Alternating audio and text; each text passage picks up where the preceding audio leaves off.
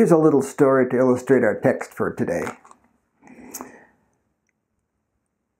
Well, we were just sitting down to dinner when we heard a knock on the door. When I opened it, 2 men stood there. One said his name was Peter, the other said his name was Andrew. Peter said, "Can we join you at our table? We have some good news for you."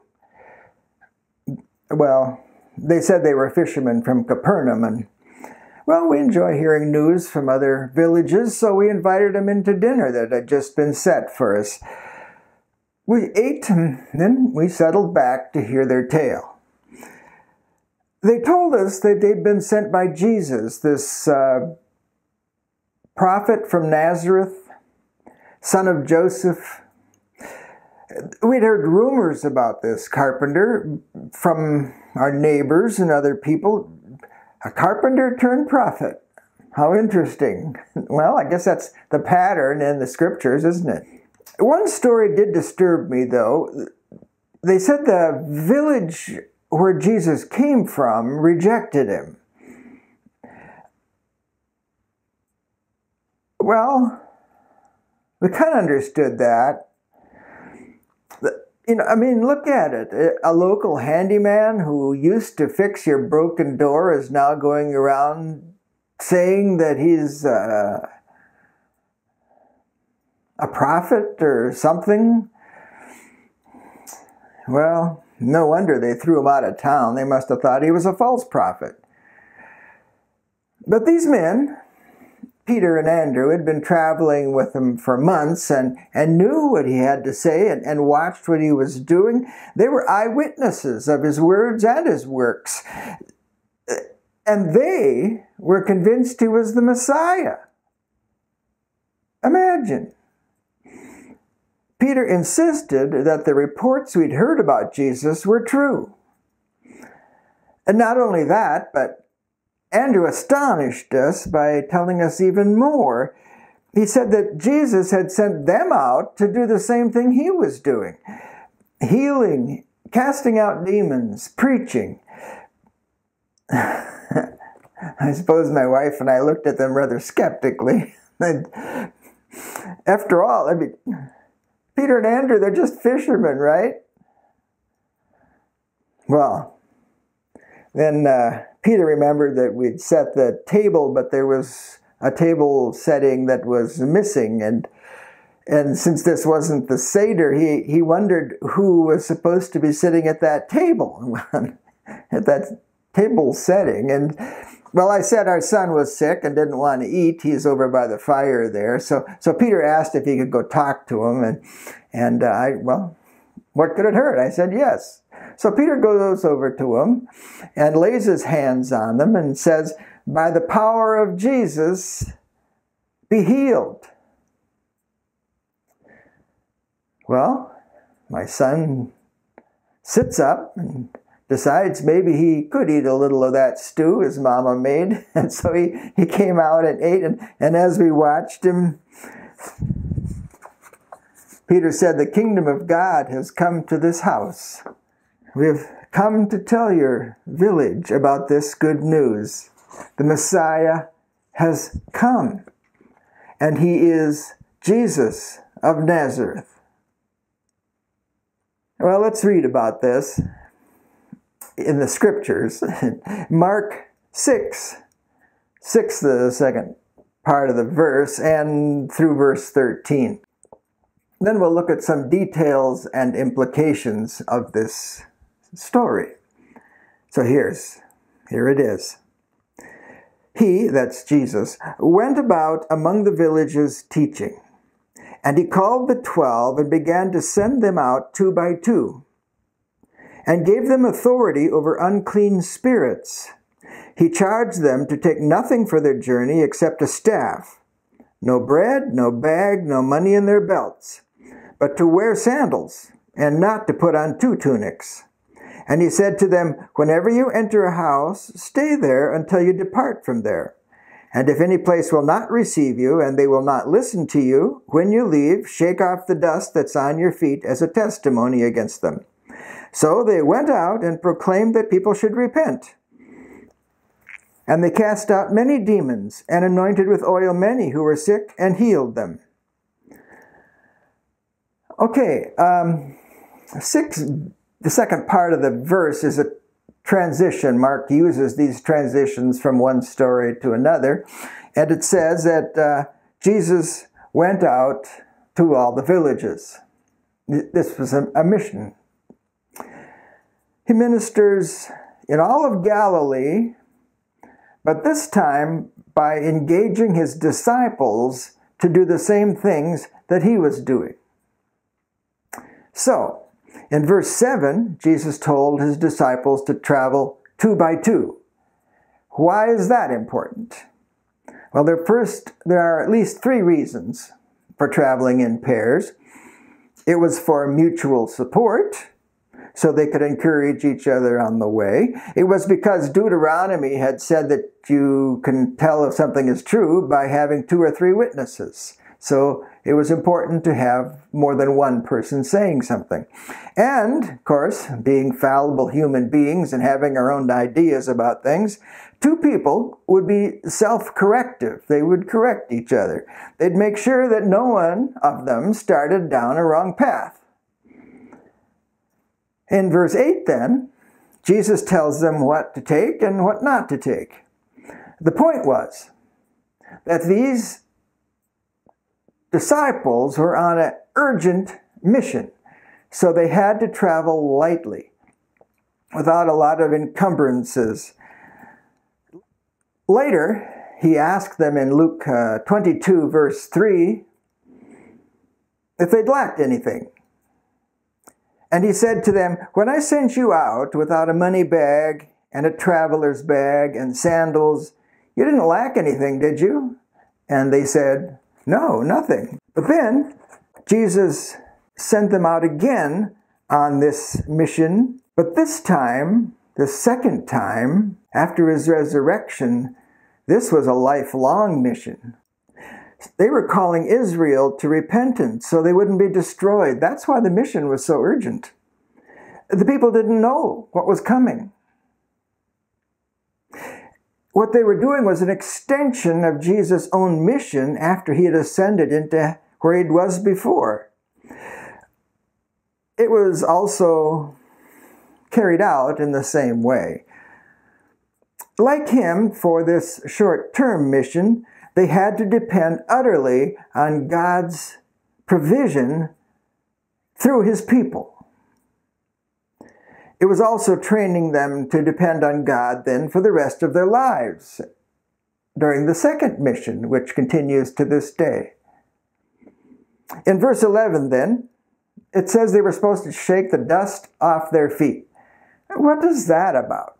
Well, that's what the Jews were supposed to do. They were supposed to, when they came from a Gentile area, they were supposed to shake even the dust off their feet.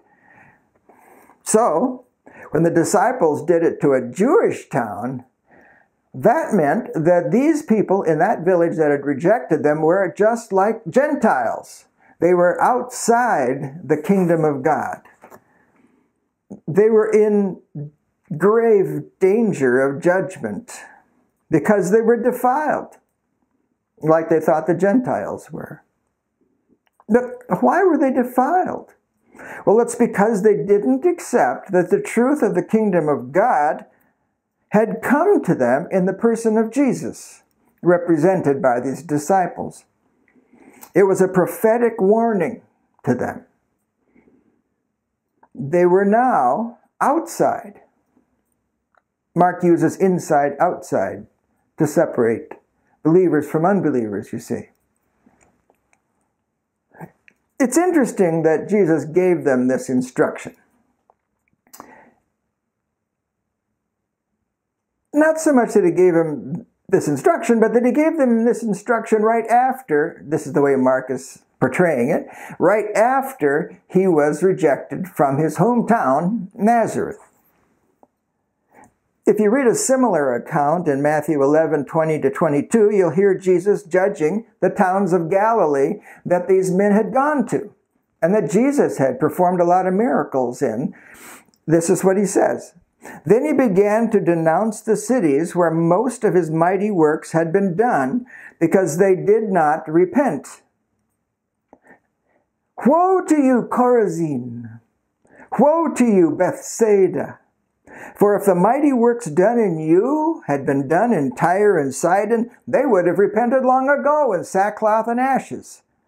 But I tell you, it will be more bearable on the day of judgment for Tyre and Sidon than for you. That's serious challenge, serious warning about judgment. All right. Now, there are 4 interconnected purposes for the disciples' mission. First, Jesus is training him for this ministry that they would continue for the rest of their lives. Second, he's advancing the kingdom of God through more than himself. Third, as Matthew recorded, it was the prophetic warning to the villages of Galilee. Since the kingdom of God was advancing, judgment was also on their doorstep. 4, Jesus was calling laborers to his harvest. That is, he's gathering the people of God into his kingdom. And God's people are those who believe in Jesus, the Son of God, who was, well, not conceived of flesh, but by the Spirit of God. Jesus needed them, because even though he was the Son of God, he was just one man at this time, and so he was limited by his body to be in only one place at one time. So in order to advance this kingdom, he needed more workers to go forward. So he chose these 12 men from hundreds of people who were following him, and he demonstrated how the kingdom of God attacked and overcame the kingdom of Satan. This is the whole idea behind casting out demons and healing people. He's breaking into the kingdom of Satan that's ruling this world. So now the time has arrived for his apprentices to take the show on the road, as it were. Go out there for themselves for the first time, trusting the power of the Holy Spirit. Jesus waged his battle with these forceful men thrusting forward, throwing out Satan's agents, these demons, healing diseases that they cause, and that is caused just by nature, assuring eternal life as people repented from their unbelief, and warning the opposition of their impending and imminent destruction. It was coming, and it was coming soon. This was an urgent message, an urgent mission. But what is this kingdom of God that he's been talking about? Dallas Willard helped me in this, in his book. He wrote that God's kingdom is where he has the final say. Your kingdom is where you have final say. Maybe it's only to your dog, but, well, I don't know if the dog would agree or not, but that's what this is. The kingdom of God is where God has final say. But Jesus taught us to pray, your will be done on earth as it is in heaven. Apparently, God's will is not being done on earth. Jesus told us to pray that God will have final say on earth. You know, God's Spirit has been working in creation from the beginning of creation, but for some reason, his will isn't being done on earth. I've heard too many people say everything happens for a reason. Well, you may not like the reason that it's happening, and it may not be from God, because God's final say isn't on the earth yet.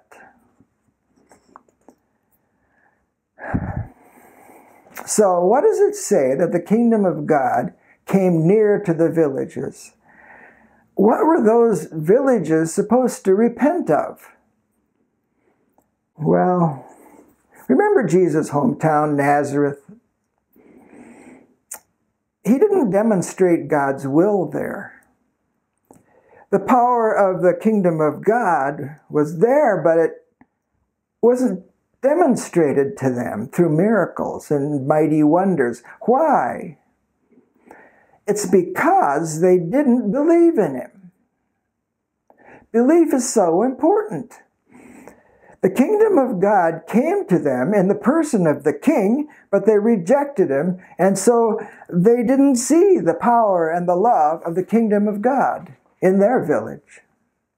But the villages that did welcome him and his disciples did experience the kingdom of God, overcoming Satan, casting out demons, healing diseases, and even raising people from the dead.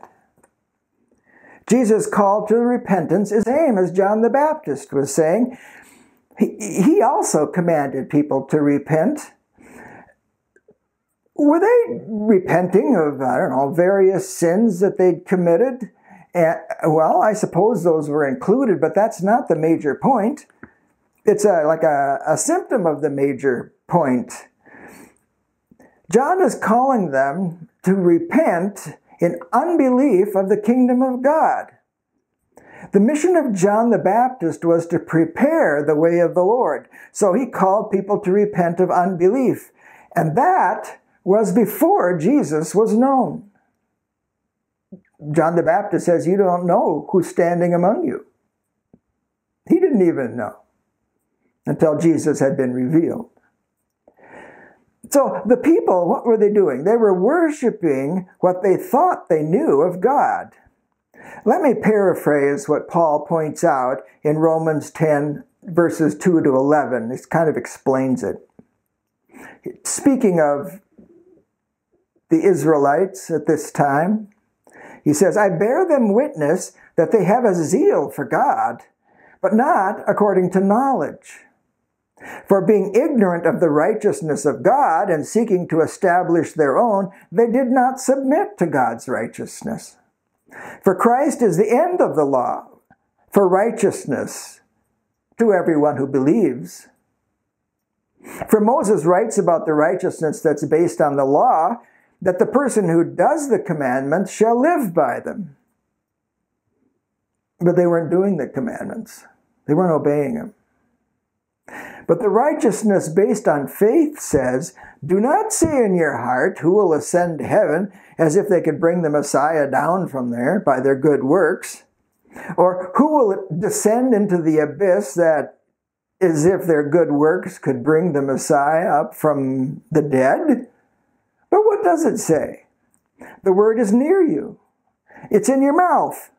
It's in your heart. That's the word of faith that we proclaim, Paul says. Here's what that word of faith means.